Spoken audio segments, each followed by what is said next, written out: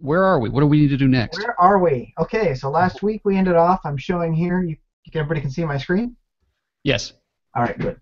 So on the right side of the screen, you see basically where we left off. We had a score counter in the upper left, a speed, which was a feature not in the original game, but our game was a little bit too easy, so I decided to add a speed up. So every time you went past a corner, the player sped up a little bit, so this indicates our speed. Now last week, pardon me, as you said, we got into particles. Now, Sergey made an observation which I agreed with, which is when you run this, it looks good at first. That looks fine.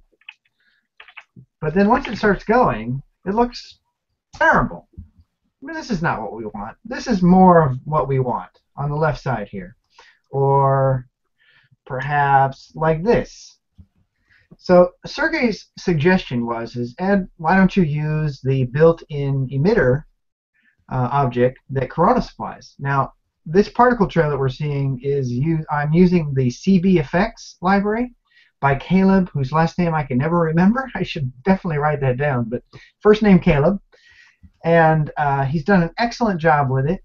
But the one thing about it, now I could probably have tweaked these parameters a little bit, but what's happening here is this thing is generating the particle and it's trailing behind a little bit due to the rendering sequence.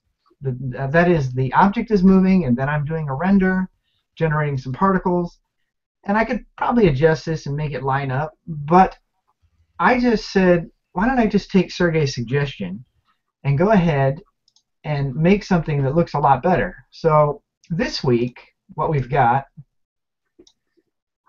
is the CBEffects trail, but we're using a particle emitter as the as the player body. Now that's not really what's going on. I'll show you in a minute.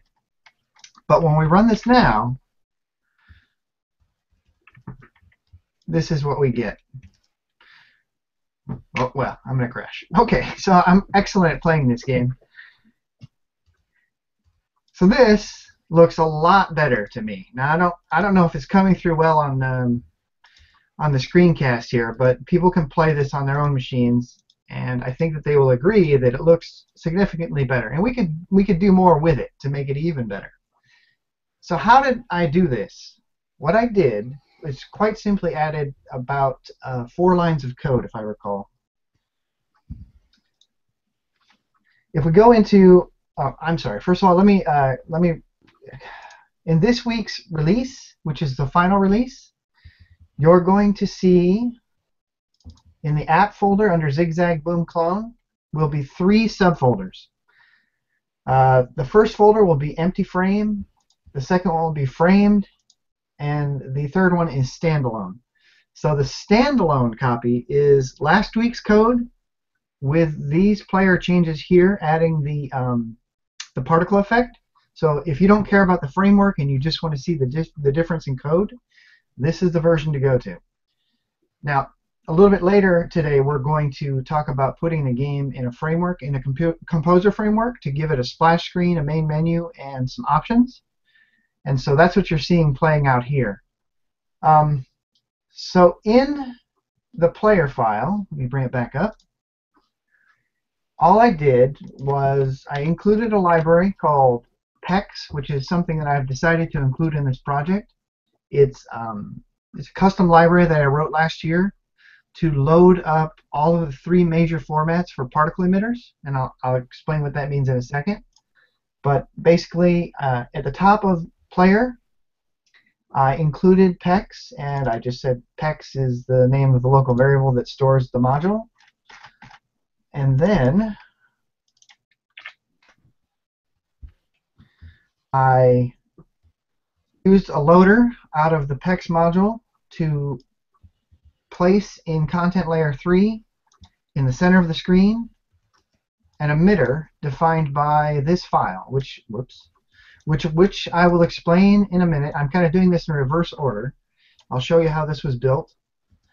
And the only other difference here, or the only other notable piece here is that I decided to move the particle into a subfolder. So I keep doing that. Sorry, let me just zoom out a little bit. So what I did here was I told the loader to use a folder, find the particle in a folder. That's all this is saying. So the interesting part here, which we'll get to in a moment, is the particle emitter definition and how we got that. So, but we're on line 2 of my changes. So line 1, require the module. Line 2, in the creation section, simply create an emitter, store it in a field called my emitter on player, and I could have called that anything. And I'm keeping track of this because I want to be able to remove it later. Let's see, and then the third line of code that I had, so it was only 3 lines. In the cleanup function for the player, I simply did a remove and removed player emitter. Now, actually, I probably didn't need to do this because at the cleanup time, I destroy the entire display group hierarchy, all the layers. And this was in the hierarchy. It was already added, so it would be removed by itself. But I like to clean up just in case. So I did a display remove and remove the emitter. And then, as you see a little bit later, I remove the player, and we're done. So, how did I make this particle emitter? Now, I'm not going to spend a lot of time on this, but I'll point you in the right direction. And the reason I'm not going to spend a lot of time is because this is one of those tweaky kind of things where you could spend all day getting it to look just right. Let me bring up the... Hey Ed, I do have one point to question you on. All right. So I know originally we used a library that you were... Yes. It's a terrible particle library. Okay. And then we went to CBEffects. Yes.